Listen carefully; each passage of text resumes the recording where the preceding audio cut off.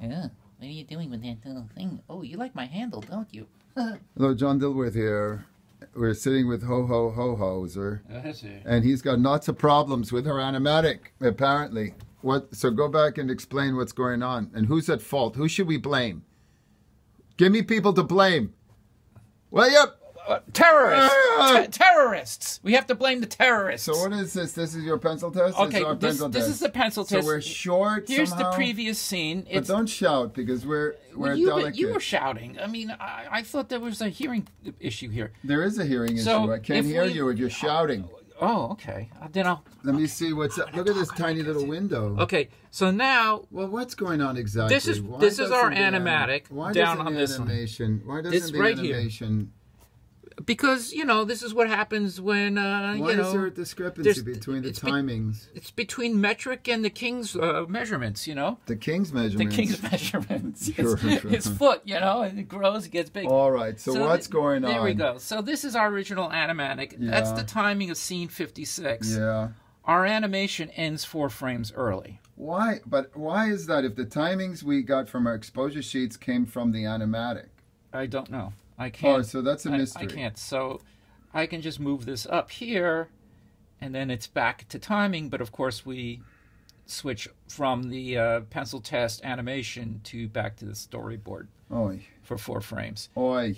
So it's a little bit of an issue. Well, but not much, right? Because when we color the film, we could. What could we do? A lot of these are on holds that we can, you know, adjust to, like hold the We can frames. hold the reverse frames, right? Yeah. During the final edit. Yeah. So all is not lost, right? All is not lost.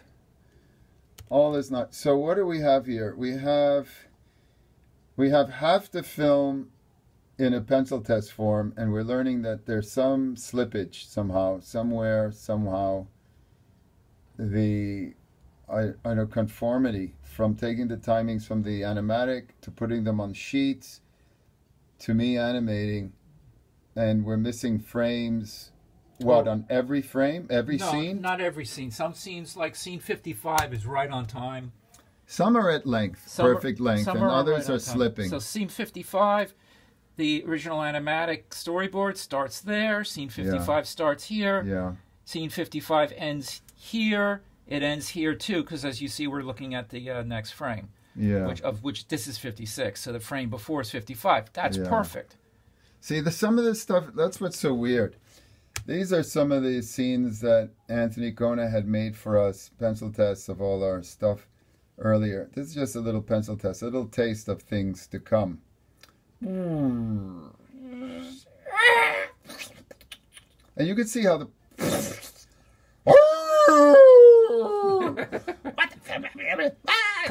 So we can see.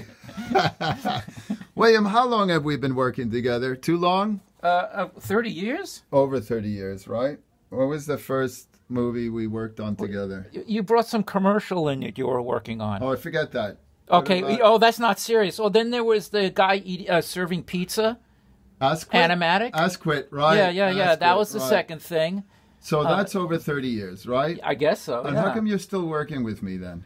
I have brain damage. That explains everything. All right then. Well, my judgment is not good. I mean, what? Well, until next time. This is the This is the process, and it's a process. The editing continues, animation continues. Stay animated.